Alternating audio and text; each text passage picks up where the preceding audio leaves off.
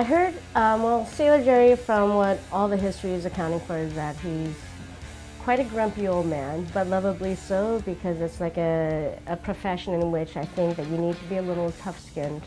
He was a genius on all the levels because he was a machine man, an artist, and always very studious too. He was a family man, really relatively conservative guy. He didn't drink at all, contrary to the popular brand of rum using his name, which is really kind of, I'm sure he's rolling over in his grave going, what the hell, But, he took his job very seriously. One of the stories is the fact that everyone else would drink and eat, and he would not eat pretty much all day because it kept you going. And you didn't get sleepy because if you eat, you like to take a nap. So when there's work to be done, he was always on it. I'm not sure when he arrived here, but I know he was here during World War II. He opened this shop in 1960 and named it Sailor Jerry Tattoo. I think he was one of the first tattooers here to become a licensed tattooer by the state. He was very interested in making it like clean, hygienic, single-use needles, like a hospital.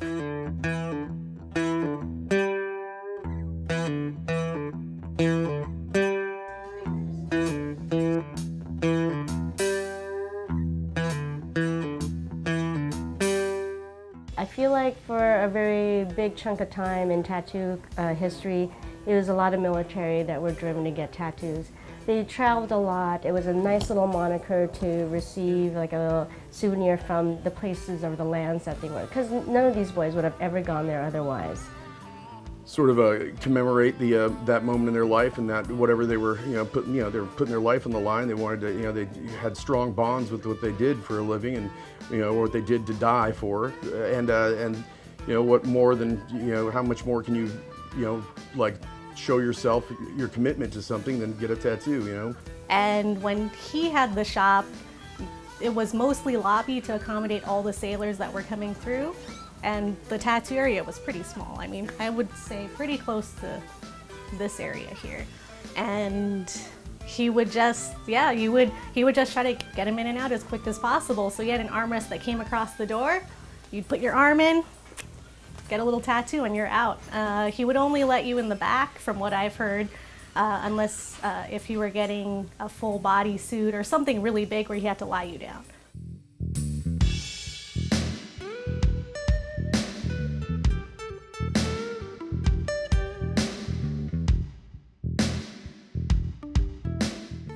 I would describe Sailor Jerry's style as, I want to say, very clean and bold, in that like it's meant to be seen and recognized from far away.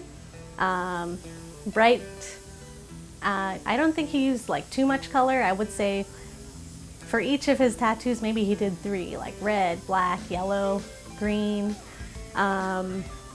So it was very simple, but I feel like that's kind of what made it iconic in that. So in keeping with the tradition, I feel like there's that integrity of doing the art and the craft and giving it your all to every client that comes in, even if sometimes you feel like they're not deserving. But yeah, I think that's very important. I still want to do every tattoo as well as I possibly can, given whatever circumstances that are there. I like to, to take my job serious, but with enough understanding of that it should be a fond memory, to where it's not so serious, it's like uncomfortable, and I like to keep a good sense of humor and give people a fond memory, because that's what outlasts the image altogether, is their memory of getting it.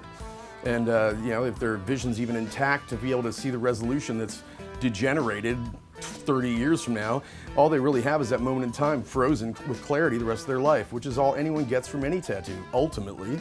And that should be a very important facet of the process and of the collecting. And there's nothing more timeless for a person than marking moments in their life, which this has always been a location for that, which is why maritime tattoos were always, something you'd get when you pull into port and you show up and, like mark that moment in your life, and you can't, there's an indescribable, I got goosebumps. I feel like also being an apprentice here, I do have a lot to hold up to as far as in the legacy of the shop and the legacy of the tattooers that have come before me to this spot. And so I'm trying to learn as much as I can from all of them and trying to, I guess, carry on the traditions and the values of not just Harry Sumi, but Sailor Jerry and Mike Malone and all those guys. So yeah, I hope I'm doing a good job of it. I am so proud. I'm so honored. That's why I feel like sometimes when you think about destiny, whether it actually is something that you agree with, like everything just kind of lined up and this is where I ended. So I'm totally down to have my name on this little roster. You know, there's a lot of mojo here. It feels, you know, I feel very lucky to be here in these walls.